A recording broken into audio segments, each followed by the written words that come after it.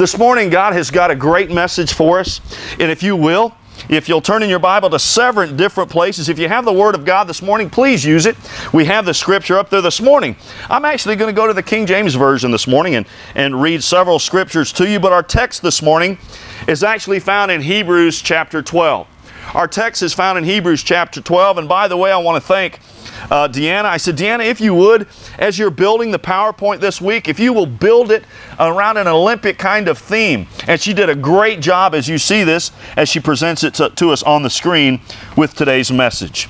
Hebrews chapter 12, verse 1. There are several things that I'm going to ask you to circle and to outline in your Bible. It's important for you to write in the Word of God. I think that as you write and underline things, you're much more likely to remember it. It will bring back things that the Holy Spirit has spoke to you in the message as you go back to these verses of Scripture. Hebrews chapter 12, verse 1, it says this, "Wherefore, seeing we also are compassed about with so many great a cloud of witnesses, let us lay aside every weight, and the sin which doth so easily beset us, and let us run with patience the race that is set before us."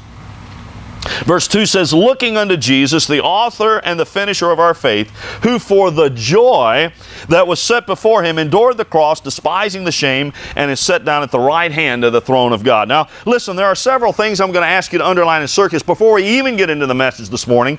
I think it will set the tone for where we're going. If you look in verse number 1, notice here he says, "Lay aside every weight and the sin which doth so easily beset us." Paul says, listen here, he says, lay aside all this weight, lay aside this sin, because it easily besets you, it holds you back. And then he goes on, he says, run with patience. Woo, that's tough. Run with patience. Sometimes we want to just speed things up. He says we need to run with patience the race that's set before us. How many of you know how long you're going to live? Wouldn't it be neat if we knew exactly the days that we had numbered on this earth, if we knew how long we were going to live?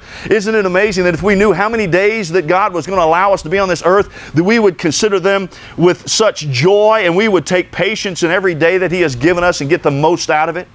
But yet we fly through life as if we have what? As if we have tomorrow, and we have that next day. He says, run with patience the life, the race that's set before you. And then he goes on, he says, who do we look to? Who do we look to? He says, look to Jesus, who's the author and the finisher. The author and the finisher. He is in control. And I love what he says here. He says, for the joy that allowed Him to endure the cross. Some of you today may be going through a very difficult time in your life, and you're saying to yourself, how in the world do you find joy in that? Well, it's the end result. It's the end result.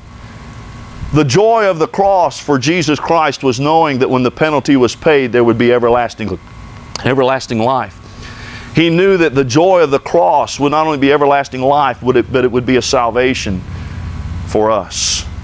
So the joy was not the pain and the agony, it was the end result of what the cross would bring about, and that's salvation and eternity for those willing to accept Him as their Lord and Savior. Well, that's kind of the beginning, the meat of what we have for today's message as we go on. God's got several scriptures for us as we dive into this morning. Oliver Wendell Holmes said this. I thought that was just kind of interesting. He says, I find the great thing in this world is not so much where we stand as in what direction we are moving. It's not so much where we stand, it's what direction we're moving. We have a political environment taking place. And I'm not up here to talk about any specific candidate, but I am telling you this. It depends on which direction you're moving in. And my prayer is that you'll select a candidate that says Jesus Christ is the Lord of their life, that you'll select a candidate that is out for godly values. And I'll leave that up to you. But if you want to find out, you get into God's Word, and that'll help you select a candidate. Amen, church? Amen. So he says, and Oliver Wendell goes on and he says this, not only in what direction you're moving, but to reach the port of heaven, we must sail sometimes with the wind and sometimes against it. But we must sail and not drift and not just set anchor. We have to be willing to move. We have to be willing to take a stand and move in the direction that God has called us to move. So let me ask you this morning. What are you running to, or what are you running from? The first part of the message this morning, if you're following along in your notes, and I encourage you, I have a place for you to write something down. And I tell students all the time, I'll always have a place for them to write something down, and the reason I do that is because if you write something down, you're much more likely to remember it. Because not only did you have to put it to thought to listen to it, but you had to put it to thought to put it to paper. So number one, run to face your challenges. Run to face your challenges. Maybe for many of you it may be to run to face your fears. Run to face your challenges. And I thought of no better example than of King David when he was a little boy. When he was a little boy in 1 Samuel chapter 17 through 48, 17 verses 48 exactly through actually through verses 50. It's up on the screen if you'd like to follow along. It says, "And it came to pass, when the Philistine arose and came and drew nigh to meet David, that David hastened and ran toward the army to meet the Philistine. And David put his hand in his bag, and took thence a stone, and slang it, and smote the Philistine in his forehead, that the stone sunk into his forehead, and he fell upon his face to the earth. So David prevailed over the Philistine with a sling and with a stone, and smote the Philistine and slew him." For those that don't know the story, don't have time to go in all of it this morning, but little boy David was actually going to take some food to his brothers who were going to fight the Philistines. But they were scared to death because these Philistines brought about their biggest guy named Goliath. And he was taunting the Israelites. He was telling them how sorry, how no good their God was. He was telling them how scrawny and shrimpy they were and that they would never defeat him. They would never defeat this army. And here was this little boy, David. And you just got to picture him. How many of you have ever met those kids who have no fear? Zero fear. I mean, they'll do it, try anything. Our little Naya, our little granddaughter, man, I'll tell you what, she would try anything. I got this motorcycle, and man, she wants to run up. She just thought that was the coolest thing in the world. I told Susan we're going to have to keep an eye on her when she gets older. Boy, she just loved that motor. I mean, she has zero fear. I think sometimes that's a good thing. As we get older, we begin to fear a lot of things, don't we? In fact, we fear things sometimes that really have no relevance to fear, so to speak. Maybe it's things we've heard or things we've seen, and all of a sudden we're afraid of it. Here was David. He had zero fear. He didn't understand fear. He says, hey, listen, you're not going to talk about my God this way. And you could just picture King Saul and some of the others there saying, hey, listen, boy, shh, be quiet. You're going to get us in more trouble. He said, no, he's not going to talk about the Lord like this. He said, I'm going to take him on. And you can see they tried to put all this armor on him, which didn't fit him. He was way too small for that. He said, oh, no, I don't need that. He says, all I need is God. Amen. And let me tell you something, folks. You're trying everything. Maybe what you need to say is, all I need is God. Maybe a challenge or a fear that you're facing. Why don't you put all this other stuff aside that you've already tried? And why don't you say, all I need is God? So David went out to face that Philistine. All he had was a bag that had some stones in it and a sling. I don't know about you, but probably not the best arsenal to face a giant. But all he needed was God. Isn't it amazing that God knew right where to put the stone? Hey, listen something. When you're facing a challenge and facing a fear, God knows right where to put the stone to take care of your problem, to take care of your challenge. Are you with me, church? Why not run to the challenge with God and not run away from the challenge without God? So if you're facing a challenge this morning, you're facing a fear, why don't you run to it? Run with God. Take with Him the armor that He has for you. Notice this in this verse number 50. It said, David prevailed. I call that victory. Victory is mine, says the Lord. You looking for victory this morning? Why not claim it in Jesus' name? You've tried everything else. Why not claim it in Jesus' name? So quit running from your fears. Run to the challenges. Be willing to face them. Number 2, run to find refuge, or run to find safety and healing. Run to find refuge, safety, or healing. In Proverbs chapter 18, verse 10, it says this, the name of the Lord is a what, church? Strong tower. The name of the Lord is a strong tower. The righteous runneth into it and is safe. How many of you would agree with me this morning that in the Lord we have safety?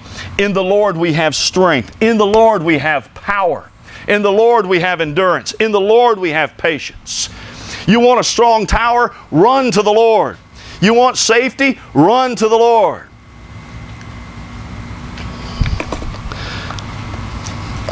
Just this past week, Bill had several of our ladies in here going through a firearms safety course. I will tell you, church, we are probably the safest church in all of Union County. I have no doubt. In fact, if someone comes to break into the church or do any harm to anyone in here, we're going to pray for them. And if you guys do any harm to him, we need to make sure they are saved, because I have no doubt on the shots that you guys can fire in here. Run to safety for the Lord. Amen, church? We need to, listen, he says that he is a strong tower. How many of you have already figured out there is none other like God? There is none other like Him. He is all-powerful. Amen, church? We try to do so much on our own. Going back to the challenges and the fears. Life in and of itself is tough, church. Have you all figured that out? Life's tough. We need to run to that strong tower. The power of the Lord. This morning there are several as we pray for healing. Cody's been on my mind all week, this young man that we continue to pray for. Terminal cancer. We have no idea what the will of God is in that. We pray for our will that God would perform a miracle of healing. But we have no idea, because we don't know the end result. We don't know at the end what God has planned, nor what and how He will use what He will do. But we do pray for healing. The Word of God says that we're to pray for healing. The Word of God says we're to cast our burdens and our cares before His throne. Our refuge is in Him. Maybe this morning that you've got a physical problem. Maybe it's a whatever. But the Word of God says not only is He our tower and our strength, but He also provides for us this healing. I want you to notice this in Mark chapter 6, verse number 54 and 50 through 56. Jesus is coming here and there's a crowd that sees Him, and I want you to notice this, and it says, and when they were come out of the ship straightway, they knew Him. If you have never underlined that in your Bible, underline those three words, they knew Him.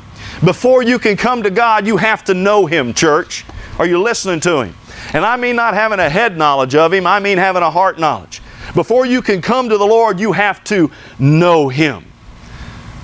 Isn't it amazing that there are many, they only call upon the Lord when they're in dire straits.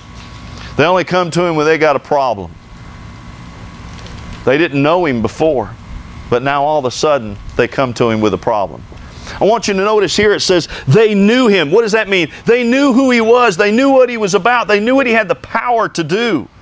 Notice in verse number 55 it says, and they ran through that whole region round about it and began to carry out to the about in beds those that were sick, where they had heard He was.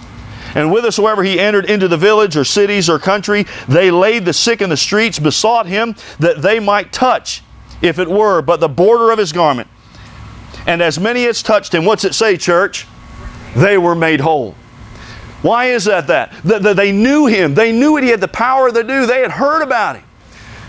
Well, churches, I think churches were failing. We're failing to talk about the power of God. We're giving all this warm and fuzzy stuff, but I think it's important that we talk about who God is, what He has the power to do. He's the same God of yesterday, today, church. He still has that same power. Why are we not running to Him? I just heard this past week that we're praying for our nation. Why is it all of a sudden it's time for us to start praying for our nation? We should have been praying for our nation years ago.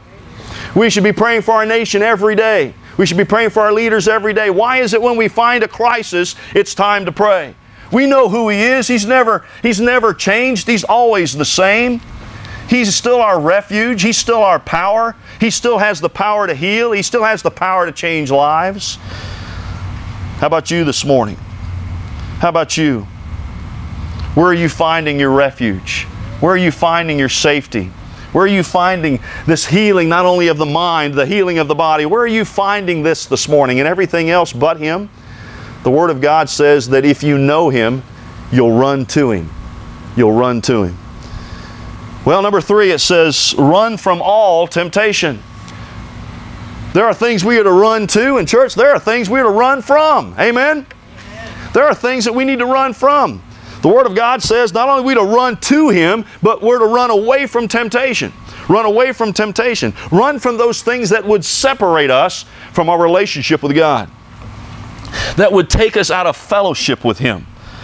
I want you to notice here in Genesis chapter 39, all the way back in the Old Testament, there was a young man named Joseph, and I don't have time to tell you the whole story about how he got into Potiphar's house and how he was given command and rule over certain things. But Joseph, a man of integrity, a man of character, a man of God, found himself in this home to do the job he was supposed to do. And there was a young lady there that was going to seduce him. See, Daddy wasn't home, her husband wasn't home, but she found this young man. And she was going to seduce this young man. And this is what happened, if you'll notice in Genesis chapter 39, verse 11. And it came to pass about this time that Joseph went into the house to do his business. You see, Joseph was there to do a responsibility. He was trusted to do his work. And goes on and it says, and there was none of the men of the house there within. Joseph found himself inside this home alone to do his job. Again, a man of integrity, a man that could be trusted. Look what happens. And she caught him by his garment, saying, come lie with me. And he left his garment in his hand, and he fled, and he got out. Amen, church? Amen. Joseph was in a predicament, wasn't he? There he was all alone, and I would dare say she was probably a beautiful woman. And not only did he run, but what did he do? He ran so fast, he left everything there. He didn't turn back. He didn't ask questions. He didn't look to see if this was going to work out. She didn't think about it. He took off and ran. Let me tell you something. When you find yourself in a situation, a place that you shouldn't be, a place that causes temptation, don't think about it. Don't pause and wonder if you're going to get caught. Don't pause and wonder if it might feel good for a second. You get out of there. There's an old saying that says this, sin will take you farther than you want to go, and it will cost you more than you're willing to pay. Are you listening to me, church? When you see some temptation rears its ugly head at you, you get out and get out of there fast. Don't stand there and question it. The Bible says that we're to run from it. The Bible says that we're to flee these lusts, to flee the things that would cause us a separation of our fellowship with the Lord. Well, as we run from temptation, we run to Jesus. Amen, church? We run to Him. I want you to notice in Mark chapter 6, verse 33. Mark chapter 6, verse 33. And this is what it says. And the people saw them departing, and what does it say, church? Many what? Many knew Him. Many knew Him and ran afoot thither out of all the cities, and out went them and came together unto Him. And Jesus, verse number 34, and Jesus, when He came out, saw all the people. He saw much people, and was moved with compassion toward them, because they were as sheep, not having a shepherd. And He began to teach them many things. What if someday, I don't know that it would ever happen in this country, but what if someday that the government came here and they padlocked all the doors of the church and said, you can't come anymore. It's against the law. How many of us would have that burning desire to run to the Lord no matter what? Ask yourself that question this morning. If the rubber came down to it, would it meet the road in your life to Jesus? The Bible says that we're to run to Him. It says these crowds knew who He was. They had heard about Him. And it says there were so many people there that the Lord had compassion for them. I want you to notice this young politician here. His name was Zacchaeus. It says he was a publican. And notice here in Luke chapter 19, verse 1, he had heard about who this Jesus was. And I began to think about this as I read this verse. Wouldn't it be great that those who use the name of the Lord to get elected actually truly believed in Him and lived that kind of life? Amen, church? Amen. And live those values. This publican here in Luke chapter 19, verse 1, notice it says, and Jesus entered and passed through Jericho. And behold, there was a man named Zacchaeus, which was the chief among the publicans, and he was rich. And he sought to see Jesus, who He was. Now I want to pause there for just a moment. Picture yourself as a rich person and a politician. Put yourself in today's world. Who do they want to be around?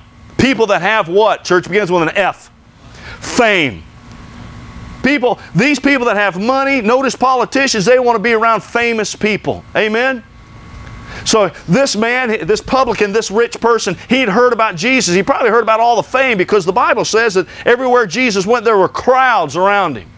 So here was this guy, Zacchaeus. He was just a little fella. And he says, man, I want to get to know, I want to be around this Jesus. I want to see who he is. He wanted to kind of rub shoulders with him. Amen, church? Let me ask you all a question. Is Jesus a popular thing today, church? Yes or no? It's not really popular to serve the Lord today, is it? Well, it got quiet in here. One time our churches were full because it was kind of a popular thing. We were a Christian nation. It's not so popular anymore, is it? This Zacchaeus, notice here,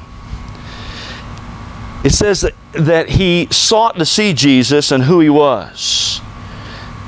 And he could not for the press because he was of little stature. You know what the Word of God means there when it says he could not because of the press?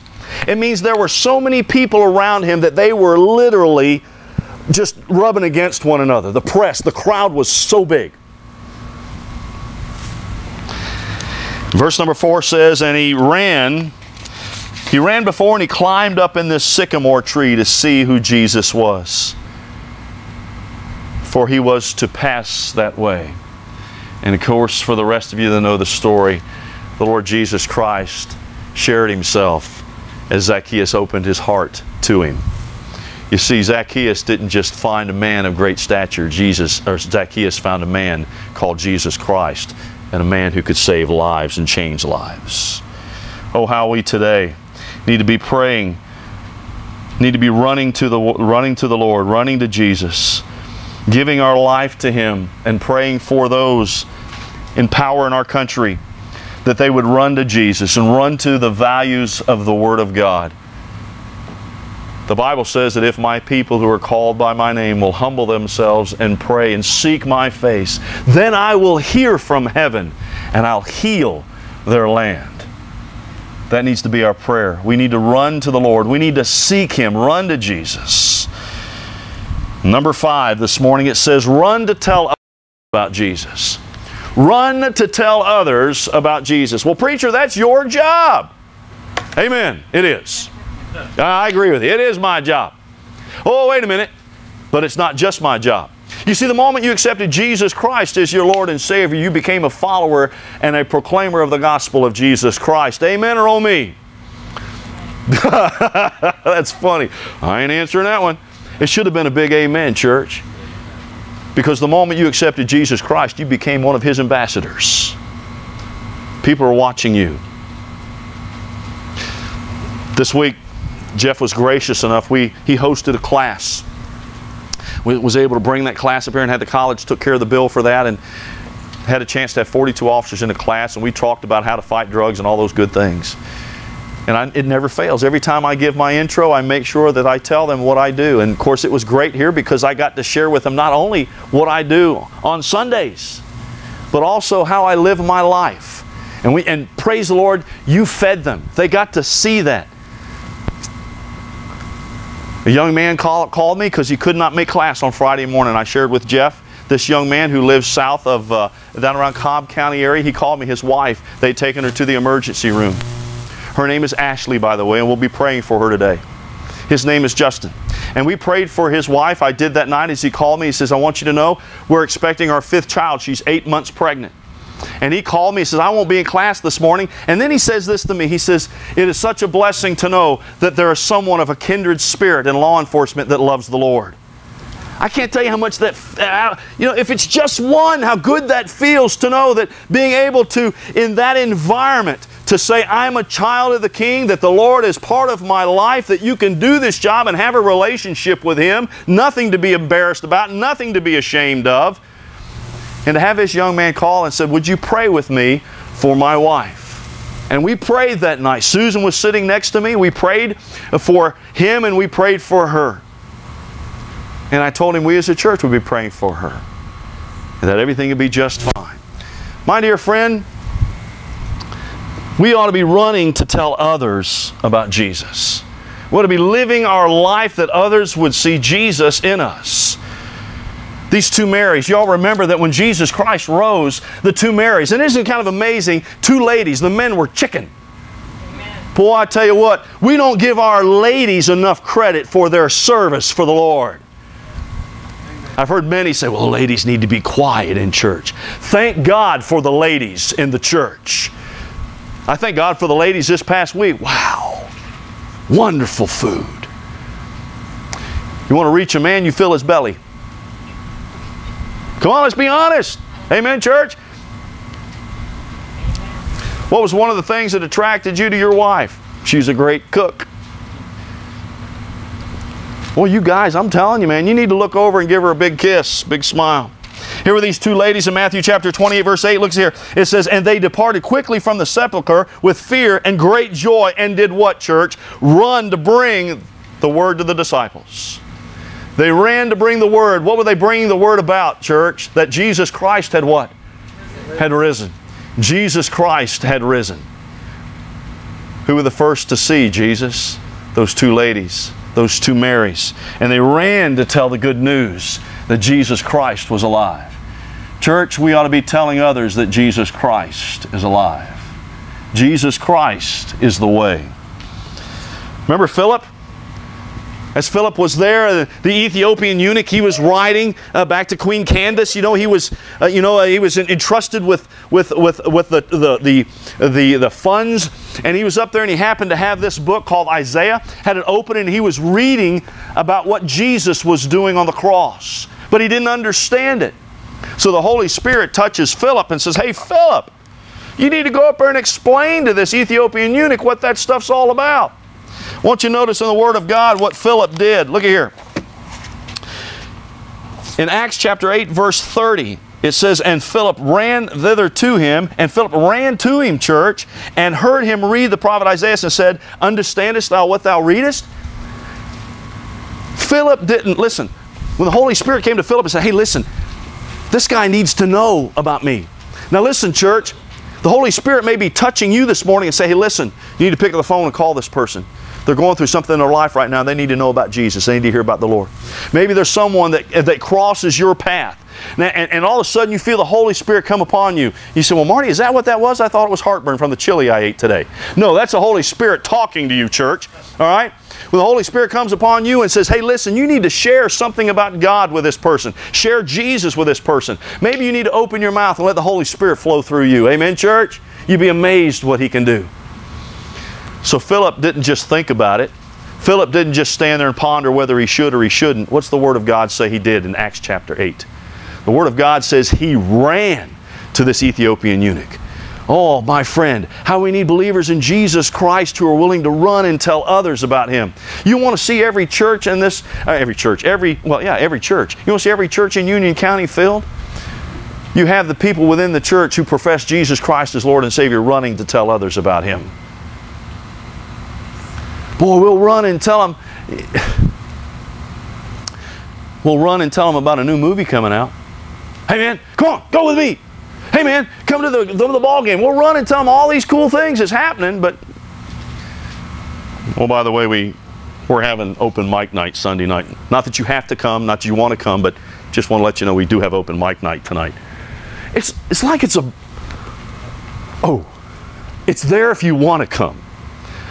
Oh, Sunday morning, you know, we had church 10 o'clock. If you, oh, by the way, we do feed you. If you want to come, we got something good to eat, you know. Man, we should be so excited about how God changes lives that we ought to be running and telling them about Jesus. Well, last but certainly not least this morning is not only do we run to tell others about Jesus, but how about forgiveness? We ought to run to forgive.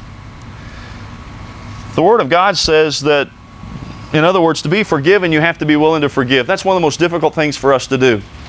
Boy, it's easy for us to run and hold a grudge and run and hold animosity over someone and even run to get back. But very few of us will run to forgive. And I got to be honest with you, church, that's one of the things I have to pray for in my life all the time. One of the most difficult things to do is to run to forgive. Amen, church? Is to run to forgive, run to reconcile. This is an interesting story, and I really wish, in fact, it's a whole message in and of itself out of Numbers chapter 16. If you want to truly understand God's justice and how much He hates sin, You read Numbers chapter 16 about how the Israelites had messed up. Not just once, but several times. And this is one of those times where they had messed up. So much so that over 14,000 of them God took. Wiped them out. He said, I've had enough of this. In fact, Moses and Aaron had to go. In fact, notice here in these verses, and this is where this is coming about. God is so angry at the Israelites that He's getting ready to do away with all of them. And Moses and Aaron go and they say, Lord, look, notice here. And Aaron took as Moses commanded and ran into the midst of the congregation. Behold, the plague was begun among the people.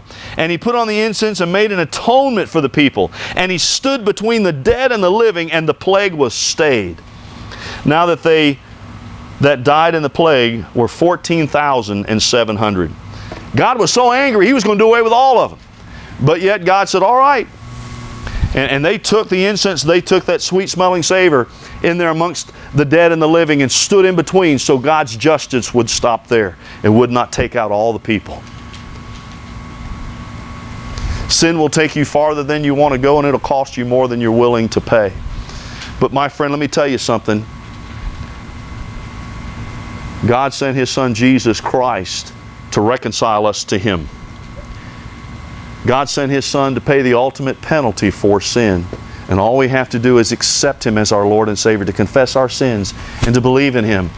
And that plague, that eternal death and damnation, is stayed through the blood of Jesus Christ. So much so is the forgiveness of God for us that we as well need to forgive. I love the story of the prodigal son. I love that story, and I've preached many messages on this in Luke chapter 15 as I bring this message to a close.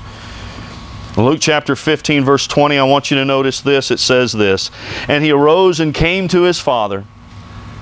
But when he was yet a great way off, his father saw him and had compassion, and notice these words, and ran and fell on his neck and kissed him. And the son said to him, Father, I have sinned against heaven and in thy sight, and am no more worthy to be called thy son. But the father said to his servants, Bring forth the best robe, and put it on him, and bring the ring, and put it on his finger, and shoes on his feet, and bring the fatted, and kill the fatted calf, and let's eat, and let's be merry. For this is my son who was once dead and is now alive. He was lost, and he is found. The forgiveness of a father for his son. A son who has said, you know what, I want to take everything I have. I don't want nothing to do with you anymore, nothing to do with this family. I'm out of here. I'm going to go live life the way I want to live it. And when he got out there, he found out that life wasn't all it was cracked up to be. Wasn't as mature as he thought he was, and lost everything. In fact, found himself eating with the pigs. And he said, you know what, my dad's hired hands live better than this. I'll just go back and be one of his hired hands. And I love that story as he was, you could just picture him, just whipped, walking back, head hanging low. Probably felt as if he was no good, not worth anything. And it says his father saw him afar off. But the reality is this, we have to learn to forgive. Without forgiveness, there can never be restoration. Without forgiveness, things can never be whole. Many of you today are allowing something within your life, not forgiving someone else to take control of you. It's kept you angry. It's just kind of chewed you up. Maybe this morning you just need to forgive. Maybe this morning there's a phone call that you need to make. Maybe there's this morning there's someone you need to just pull off to the side and say, hey, listen, I just want you to know I forgive you. I forgive you. They may not accept it, but that's okay, because the Bible says that we are to forgive. You know, it's an amazing thing what happens when you forgive someone who's done something wrong. It's like it's just all been released. You just let go of it. No longer does it have control over you. So maybe this morning we need to run to forgiveness. We need to forgive as Christ has forgiven us. Our message this morning is about running. Running to something or running from something. So where are you at in your life? I pray this morning that you're running from temptation. You're running from those things in your life that can cause separation. I pray that this morning you're running to things. Running to the fellowship of the Lord and what He wants for you in your life. Father, we come before you this morning and we thank you so much.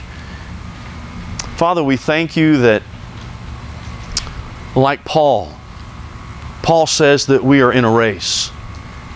He says to run to the race, to run in this race, to reach for the prize. Father, it's not about how fast we're going. In fact, you say that we're to have patience. It's about enduring. It's about staying in the race. It's about not getting on the sideline, not getting knocked out. But Father, staying in the race and trusting you. Father, there are some this morning that I know are having some difficulties in their life, some challenges, some fears, some heartache, maybe things they're running from. And Father, I would pray that they run to you, for you are their strong tower. You are their power. Father, we turn this message over to you as you have touched the hearts. Do with it what you will. I thank you, Lord, for the opportunity to present it this morning. In Jesus' precious name, all God's people said.